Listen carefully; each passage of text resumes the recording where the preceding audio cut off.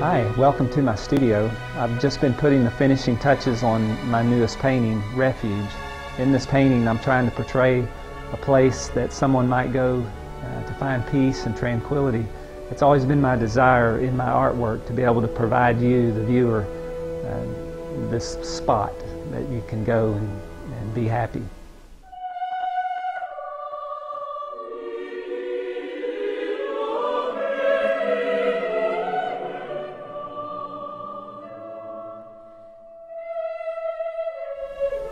I wanted to portray firemen in this painting because of the horrendous things that they often have to go through.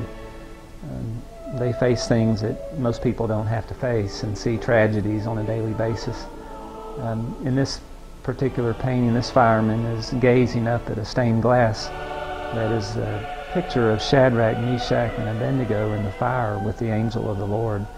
And they are being protected in the midst of the flames. The fiery furnace became a refuge, a peace for those three characters in the Old Testament.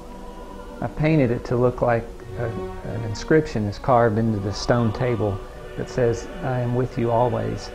And I put that in there because I want you to know that you are never alone. I've also painted a little girl in here leaning on her daddy's shoulders, just comforting him and finding her own refuge in the strength of her father. I also wanted to just remind everyone with this painting that no matter what we go through as a nation or family or individually, God is in the midst of it with us.